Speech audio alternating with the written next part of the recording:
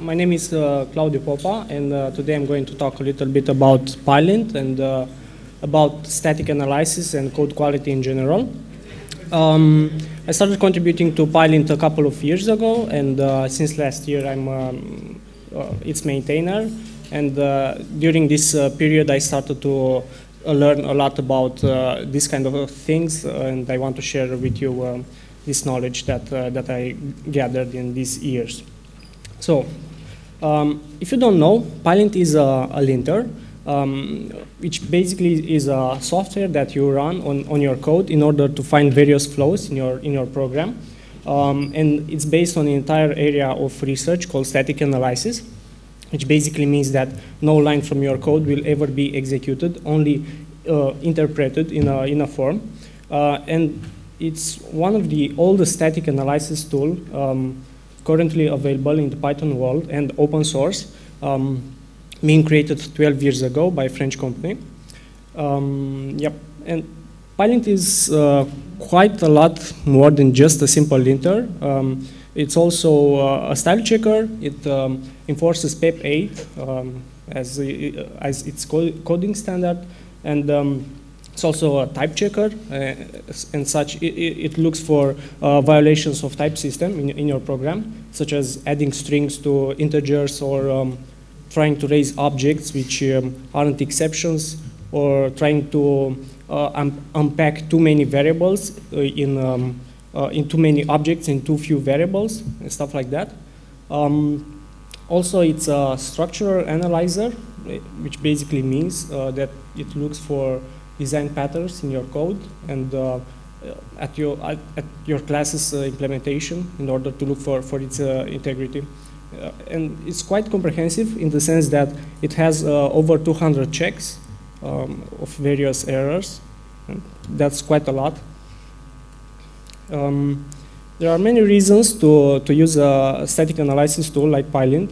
For instance, if you want to enforce consistent coding standard across your projects or with your team. Also, if you want to improve the general code quality of your project or projects, or if you have a lot of systems that don't have tests or very few tests at all, it's a lot better to use a static analysis with these tests than not using anything at all. Also, you can use it as a form of review before committing or on your pull request or anything like that. And if you don't use a static analysis tool right now, you should definitely try one, not just Pylint, any other tool. Because as you can see, we are living in an age where the software gets more and more complex, which means that in order to release our software faster and to get ahead of the competition, we need to release it faster, which means that we need to have faster iteration cycles. And these things come with a trade-off, in the sense that a faster iteration cycles means that we're not having a very good design, or having a very good design is not a priority anymore in some of our projects. And shipping our software faster is a virtue, rather than thinking about what we need to implement correctly there. And in order to do that, we're relying to tricks like cutting corners, starting to use features that don't necessarily make our implementation clean, but they just provide us more time to release more features and so on. And this means that we have less time to do proper reviews and to write comprehensive tests. And about comprehensive tests, just start to use, for instance, hypotheses on your project and to see how many bugs you have without being aware of them. That's because we're living to what I like to call the looks good to me age, where our reviews are less and less or more and more superficial, and they tend to be gathered around style checking or other properties like that, which are better off to be handled by tools rather than humans. Yeah, and right now it's less important to challenge a feature, to reject a feature, and it's more important to accept it because, hey, you got the contribution in your project. Yep. And where I'm going with this is to say that almost all the software is broken in one form or another.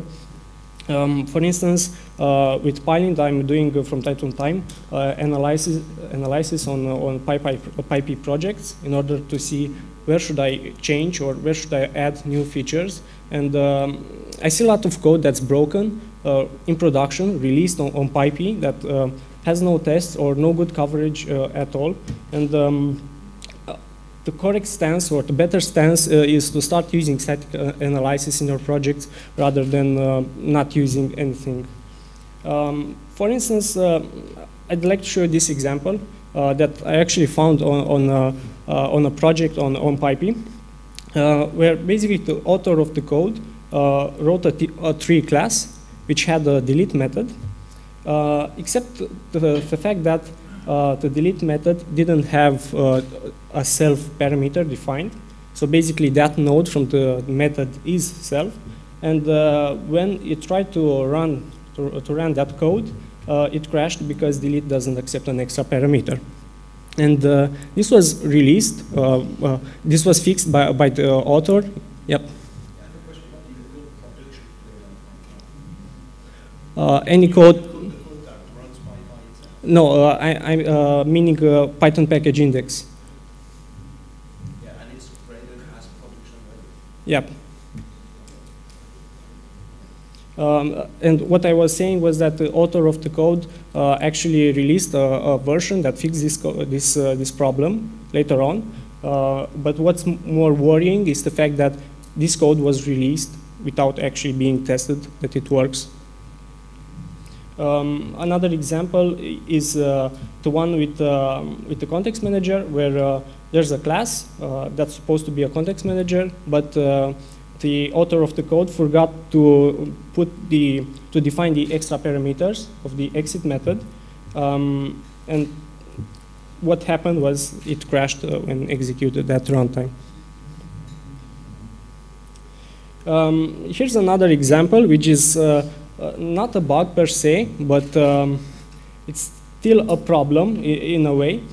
Basically, this class is expected to be a context manager, but doesn't define these capabilities in itself. Instead, it relies on subclasses to implement those capabilities themselves. But this brings a burden, a cognitive burden, when trying to review this kind of code, because now you have to check for other classes to see if they provide this or not. Yeah, and what would have been better was to define these capabilities as abstract methods in the implementation of the base class. And it would have been nicer, just by reading the structure of the class, you would have known that this class is expected to be a context manager. Yep. Now, Pylint can detect quite a lot of other errors. For instance, in this example, I have a module which I don't use, import OS, that OS module. I also have a variable executed, which I never use in my code. At line 8, I have a for statement, a for block, but it's put right under a array statement, which means it will never reach. Yeah, and to make things worse, at line 10, I forgot to put the parentheses for the execute method, and what's happening is that method does nothing at all. So Pylint warns me about this and says, hey, at line 8 you have unreachable code, and that code is dead code, or you need to take a look. And at line 10, that statement doesn't seem to have any effect at all. So I'm not sure what you're doing there, but something is fishy. Okay. Yeah, it can detect even more critical bugs that can actually crash your code. Like in this example, where I'm using a variable which is not defined out file, and I'm trying to call an instance which can't be called, an instance of a zip file, and the same thing happens, is that Pylint tells me about all these errors that are in my code, and I can go there and start fixing them. Okay. Here's another one, which is quite interesting because this is not a bug per se, or not something that crashes your program into real sense, but let's say I have a function which verifies a condition that is true or false, and I'm trying to verify this condition in an if statement, but I forgot to put the parentheses for the function call, and what's happening is that the if branch will always be taken because the functions are always true in Python. So yeah, this code is practically incorrect from the author perspective. And it can be caught by having good tests, but most of the projects don't have good tests at all. Yep.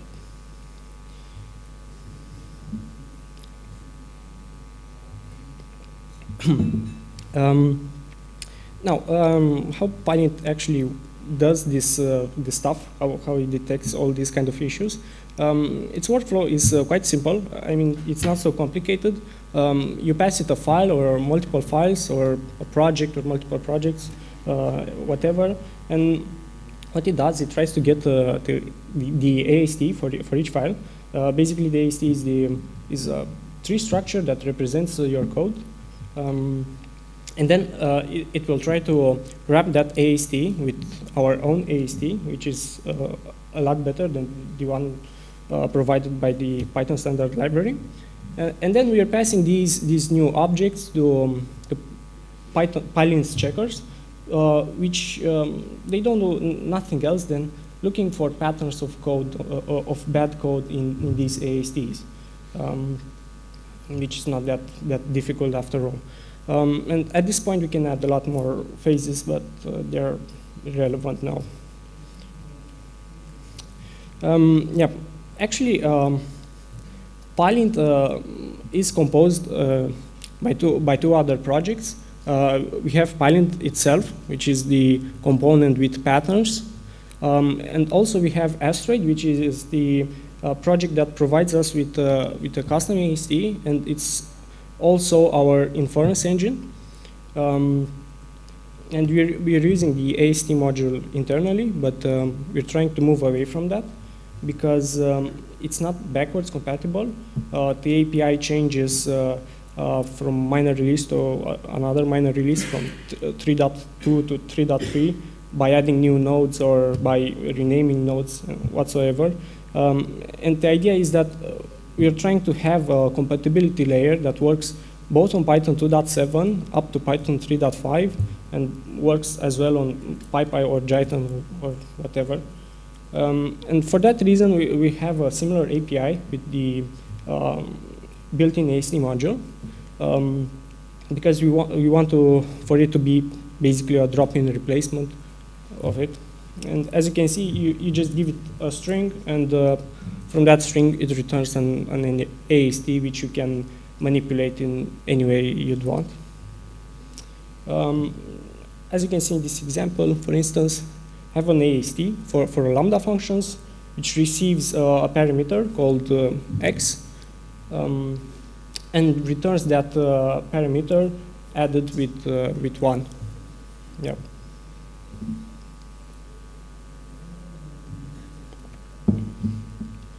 Now, I mentioned earlier that Asteroid trees are a little bit more capable because they provide some capabilities that are not just useful for static analysis, but for other purposes as well. And for instance, you can retrieve the parent of a node, if you have a node, as it is in this example, where the parent of the assign statement will be the function where it is defined. Also, you can retrieve the children of a node. Yep. And you can implement traversal functions if you want, just with these two things. There's also there are also capabilities for obtaining the scope of a node in Python. For instance, the scope of the assign statement in the first example is going to be to module. that's like an empty, that's like a script with just that assignment, and the scope is the module. While in the second example, the scope of the assignment is going to be the function where it is defined, because functions creates new scopes in Python. And lastly, the scope of the foo variable in the list comprehension is going to be the list comprehension itself. This is on Python 3, because on Python 2 that variable leaks outside, and the scope is the scope parent of the list comprehension. Yeah, but they fixed this in Python 3, which is a lot nicer now. And also some nodes are augmented with capabilities tailored especially for them. For instance, in this example, I have a class which uses a meta class, abc.abcmeta. Sorry. And also it uses a non-trivial method resolution order, order dict, and some other classes, and uses some slots, defines some slots. And let's say by using the slots method of a class node, you can retrieve what slots were defined in that class. By using the meta class method, you can retrieve the meta class, etc. And if you call, for instance, the MRO method, you can retrieve the method resolution order. And what's interesting is that that method resolution order is actually the same as the method resolution order that Python would have give if this code were to be executed. And this is really awesome for a tool that doesn't run your code to understand. Yeah, but the most important thing that Asteroid provides is basically the inference rules, which have something in common with type inference, but in Pylint and Asteroid, we're more interested in what objects are involved in an expression rather than what the types of these objects are. And for that, we're trying to infer as much as possible, not just types. And basically, each node has its own inference rules. For instance, an inference rule for a name node would mean that you'd want to find out what that name really represents. I mean, if you solve that name, what's the value of it? And for instance, what will happen is that we will do a lookup for that name according to Python semantics, in the sense that first we'll look in the local scope, and then in the enclosing scope, and global and built-in, and if not, then we'll raise a statement. We'll raise an exception. Okay, let's see an example where I have this simple function which accepts two parameters, a and b, and adds them together. And right below is the AST of the function, which is not that complicated, but basically you have an arguments node which contains the names that are in those arguments. You also have a return statement and a binary operation node which contains a name, the operation itself, and the other part of the binary operation. And let's say that we are calling this function with two values. First is a, which is 2, and second, the last element of that list, which is going to be 3, and that's the AST for this this piece of code. And what will happen first? The A name is going to be inferred, and that name is going to be 2 because it's quite simple in this case.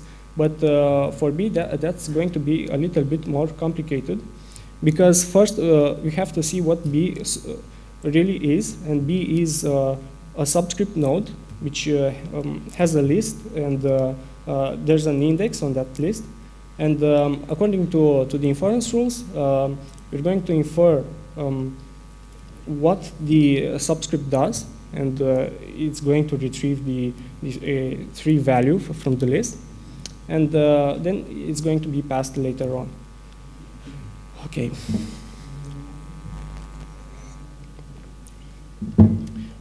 Right, and after solving what A and B really represents, that's 2 and 3, we're going to try to determine what's the relation between them.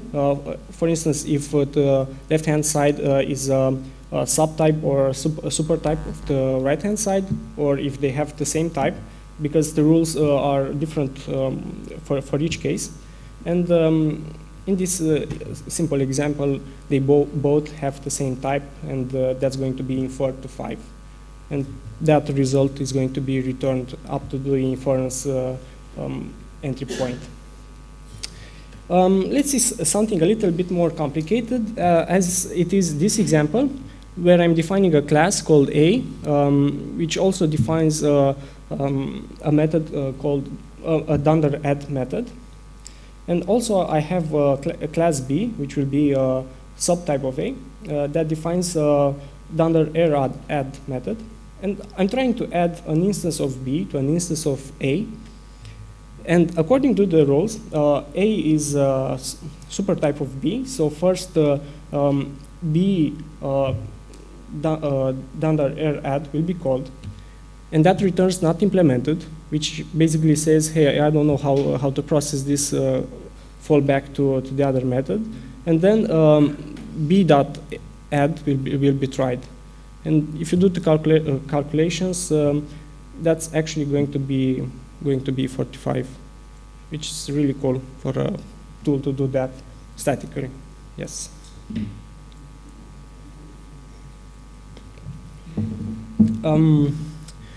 Another example that shows how Asteroid understands the method resolution order of your classes is this one, where I have a class E that inherits from both C and B, and the method resolution order for this class is going to be E, C, B, A, and object. And this code has 3 errors in it.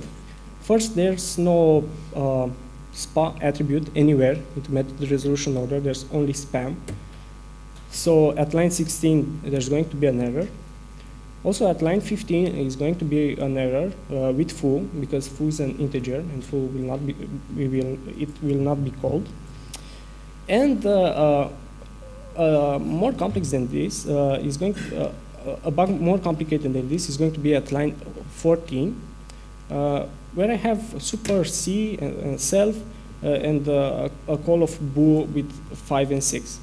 But if you don't know how a super works, basically it's like this. The second parameter says, provides the method resolution order, and the second parameter is self, and the method resolution order of self, which is E, is going to be ECBA. And the first parameter says, from where in the method resolution order you should start looking, which is from C, and that means start looking from B and A. And this means that bboo will be called, but bboo doesn't define 2 parameters, only 1 parameter. So that's going to crash. And since Pylint or Asteroid knows all of this, Pylint can know this as well, and says, hey, you have too many positional arguments at line 14, or you have you're trying to call something which is not callable, or you're trying to access something that's just not defined out there. And yeah. And this one is a little bit more complicated and involves quite a lot of things. We have, for instance, multiple positional arguments, keyword arguments. We have context managers built with context lib. List slicing, list indexing, a bunch of built-ins. Yeah, we have basically a to-with statement used, and trying to unpack a tuple or a dictionary. And yeah, just Asteroid knows how to infer all of this stuff, and just builds the result and shows the result to you. Yep. The inference has a couple of properties. They are not very useful in the general case, but if you know them, you might know what kind of capabilities you can expect from Asteroid to have. And for instance, it is partially flow insensitive. Basically, an inference can be categorized into two categories: flow sensitive and flow insensitive. A flow sensitive will mean that it's going to take into account the order of your statements in the program. And as such, is going to take into account if statements, for, while loops, whatever. While a flow insensitive approach doesn't do anything like that.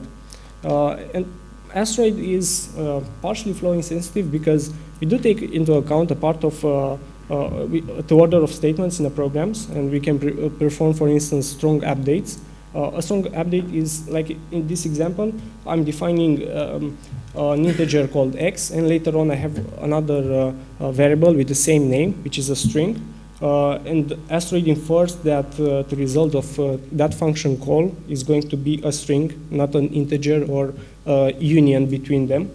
But we are also partially flow insensitive because currently we're ignoring if statements and for loops and while statements, etc. As it is in this example where Pylint doesn't understand that we're going to return a template instance, but instead it thinks we're going to return a string and both a template instance. And also, it is path insensitive in the sense that we don't assume branch conditions. As it is in this example, where I have an integer x, which is into if branch greater than 0, and Asteroid doesn't assume this information right now, or the opposite in the else statement, but that's going to be changed later on.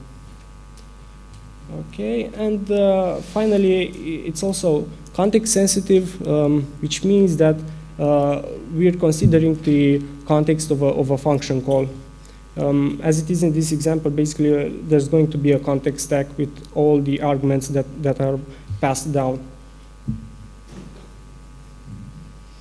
And yeah, finally, having good inference really improves your linter, because if you understand the code for which you build a static analysis tool, then you can find a lot of more interesting bugs rather than just fooling around with types. And right now we do understand a big subset of Python, for instance, super or a bunch of built-ins, quite a lot of them actually, arithmetic operations, comparisons, context managers, so on and so forth. Yeah. If there is an error with a class and Pylint finds a bug there, we're going to check if that class has unknown base classes, which means that as it is in this example, I'm importing from a module which doesn't exist, a class, and I'm trying to use that class as a context manager. But we can't assume that that class will provide the context manager methods or not. And in this example, it's better to assume that it's going to provide those capabilities and to have a false negative rather than to have a false positive, because false positives are actually impeding your work with the linter or a static analysis tool. And other checks we are doing, for instance, if we are verifying if a class is a mixing, if an operation is done in a mixing class or in an abstract class, because it's all right for mixing classes to not have a method or not have some capabilities, as it is in this example, where that method can be in some other class or defined in my class or so on, and we just assume that they are defined and we skip the error entirely. Or if we have inference errors, as it is in this example, we don't know what missing module is, we don't know what unknown is, so it's better to assume that this code is going to work rather than assuming that it's not going to work. And this means that we're also verifying very often the state of the inference. Yep. And even these checks and verifications aren't actually useful when you have to deal with stuff like globals or locals, or when you have to deal with extension modules, basically because extension modules can be analyzed statically. You have to import them and do a bunch of things with them to transform them to ASTs in order to work with them. Also, if the code you're supposed to understand is trying to be too smart. And this is actually true because whenever I found a bug or an error with Pylint and I tried to investigate what was happening, that code that provoked an error was just too smart. For instance, like this. Some users are actually expecting static analysis tools to support these kind of examples. The first one is from the nose library, which is a test runner. And that piece of code involves a lot of things like list comprehension, some methods verifying that a string is part of another string, then patching globals by putting stuff in vars. And this is at the global module scope, which means that vars is just globals, or patching under all and appending some objects. And users are coming on the bug tracker and are saying, hey, why Pylint doesn't work with nose? Yeah, it sucks. And the other example is from multiprocessing, where they're doing the same thing, patching globals and stuff. Yep. There's a lot of things you can do with Pylint. You can actually define your own plugins if you want to. There are quite a lot of them for most known projects like Django, Flask, or Celery. You can also use a tool which comes with Pylint called pyreverse to generate UML diagrams for your project. Also, we have a spell checker and a Python 3 porting checker. And let's see the spell checker in action. As it is in this example where I have a comment with 2 words that are misspelled. And just by activating the spell checker with an English dictionary, it's going to say, hey, you misspelled this word. Did you mean this variant of the word or that variant? Yeah, and this can be really useful. Yeah, and we also have a Python 3 porting checker, which detects problems about compatibility between Python 2 and Python 3. And this component disables all the other checkers, so you won't have a tons of messages when running it, only those that are responsible for this particular use case. And as you can see from this example, we have, let's say we have that function called download, which receives a link and downloads it somewhere. And later on, we're calling that function with the map built in. But that code will never run on Python 3 because the map is lazy evaluated. So you need to either convert that to a list or transform that map call to a for statement. And the Python 3 porting checker just says, hey, you're using this built-in when not iterating, and that's surely an error or something like that. Yep. There are a lot of other similar tools, each one with with their own capabilities. There is, for instance, pyflakes, which is lightweight. It's extremely fast, but detects only a handful of errors. But it promises to not have false positives and so on and so forth. But it doesn't find any interesting bugs in your code. There's also pychecker, which is actually the forefather of Pylint. Actually, there isn't pychecker anymore because it's dead for a couple of years, and it wasn't really static because it imported your modules, which is obviously wrong, but it detects a lot of issues that most of the static analyzers in Python currently don't detect. And the new trend is MyPy, which is an optional type checker for Python. which basically has support for type hints through annotations, PEP 484. It's work in progress, and you might not find it as useful as it is right now. Yep. And there are a lot of things going on currently in Pylint. We're trying to release Pylint 2.0 next year, and we're trying to have some new cutting-edge features like understanding flow control and having some interesting analysis like data flow analysis or escape analysis. And we're also trying to have a better data model than we currently have. For instance, we don't understand descriptors right now. And we're going to try to add support for PEP 484 for annotations later on. Yeah, I'm interested in bringing more contributors to the project. And yeah, that's all. Thank you.